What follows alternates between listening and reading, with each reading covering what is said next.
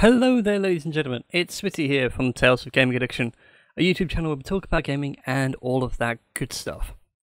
Now, today, I actually want to talk about something that's kind of a big deal, really, in the eSports world lately. And it ties around to this update, because I completely forgot about it until this update came out. And it's, of course, the Summer Games update to Overwatch.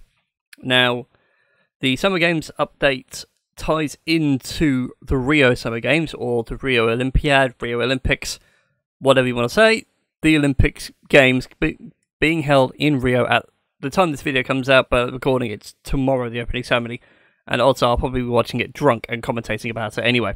Beyond that, of course, this update, a couple of things we want to talk about. First of all is what's in the update, which I think is rather nice. Your loot boxes from leveling up and from purchases can become Summer Games loot boxes, and now these loot boxes will give you access to the Summer Games stuff because you cannot purchase it normally. So instead of using your in-game coins to buy stuff, you have to unlock it through the loot box. Thankfully, there is so few of it. Also, you probably get a couple anyway. So the skins are tied around countries, as are the Olympiads. So Tracer, who we know is from London in the UK, she represents Team GB, and therefore wears Team GB track and field uniform. She has an alternate one as well, specifically for the Summer Games, which I think is rather cool. Lucio is representing Jamaica, and he too has an alternate variant. Zarya represents Russia. Torbjorn is representing Sweden. Mercy represents the medical staff, but also I think Germany she has a skin for. They're all on the screen for you, all the ones I could find. And that's a really cool part of the update. The second and the most enjoyable part of this update by far, in fact I put more time into the brawl mode than playing competitive, to which I got ranked as well, which is amazing. Yeah, the brawl mode is the Lucio Ball. So Lucio Ball is a 3v3 brawl mode where you play as Lucio and you play football. It's basically Rocket League, which is kind of cool. At the time of this recording though, I have found that some people have glitched it out and they've been able to play as Widowmaker or Diva and just being able to switch hero for whatever reason. And I think that's just the way the brawl mechanic works, the fact that you can pick a hero at the start and the game does load incredibly quick. You don't even get to see the Lucio screen come up. It's just straight into loading, 3, 2, 1, go. There's no loading or hero selection phase. I think that's what's causing the glitch. But I'm getting sidetracked. To the purpose of the update, though, why it's got my attention. Now, give you some context to this. A few years ago, I want to say 3, it might have been 2, the International Olympic Committee, IOC, were debating about having eSports at the Olympics. There was a bit of a debate about this. It's been a debate that's been ongoing for those of us who love eSports and keep track of the whole thing, mainly because of the mentality to an intellectual thing. I can't really think of the words to say.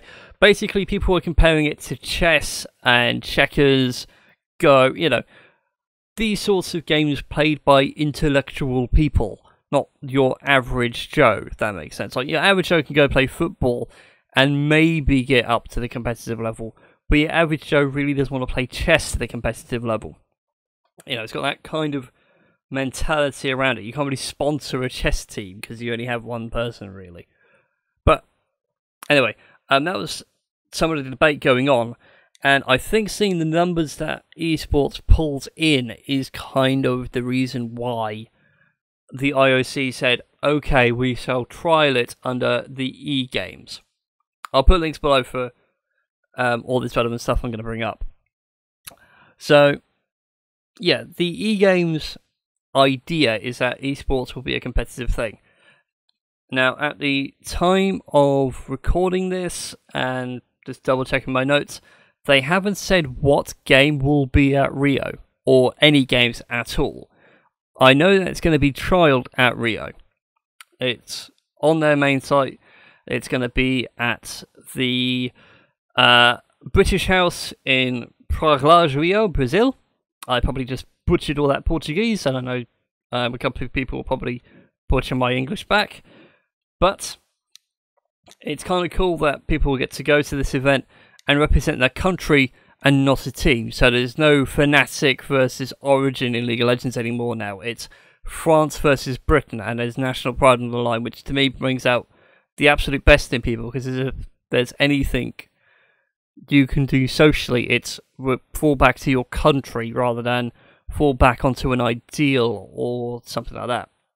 Sounding a bit nationalist and a bit Brexit, but hey, God save the Queen, it's the national anthem. So, the E-Games themselves currently will be at Rio in 10 days of this recording, so they're going to be at the 14th. It's kind of cool. Again, haven't specified a game, but they will officially be the first full round will be at Pyongyang in South Korea in 2018, and then Tokyo in 2020. Super awesome. There will be domestic events to qualify you to go to the event if you want to support Team GB. As per the International Olympic Committee rule that states you need to be in the top 50 in your country to represent them in a specific sport, I think is the official ruling or something like that. It's to stop things like Eddie the Eagle and what's his name, the guy from South Africa that couldn't swim but took part in the Olympic swimming. You know, stuff like that, which is a bit disappointing, but it makes sense. Beyond that, of course, we'll have 4 teams in Rio in 10 days' time.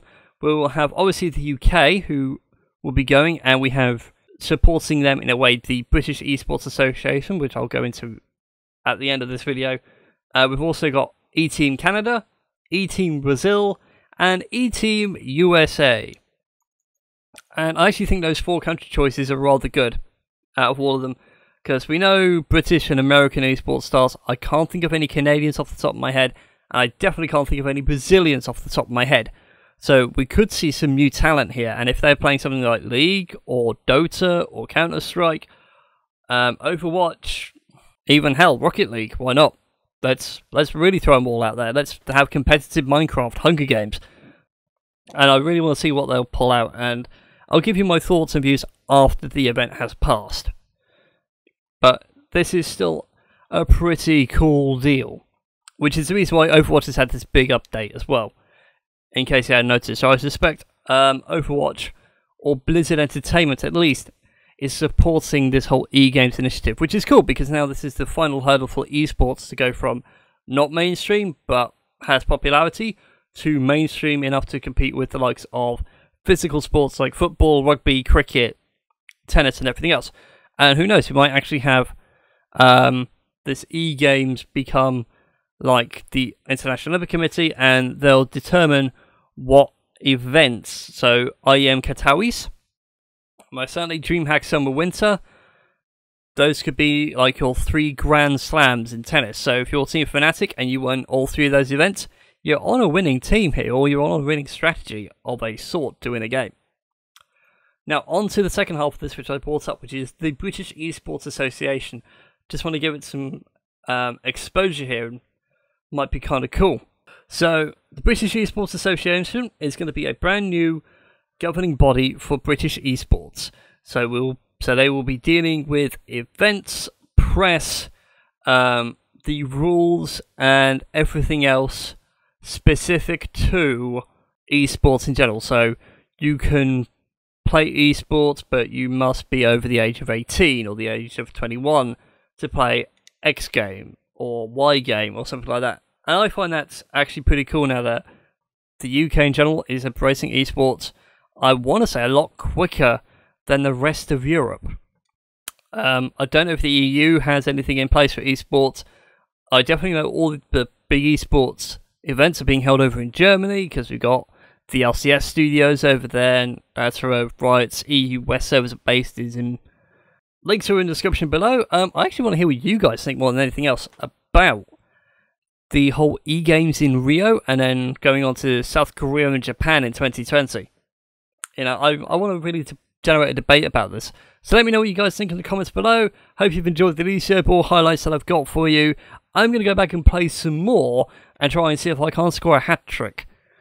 Until then, I'll see you next time.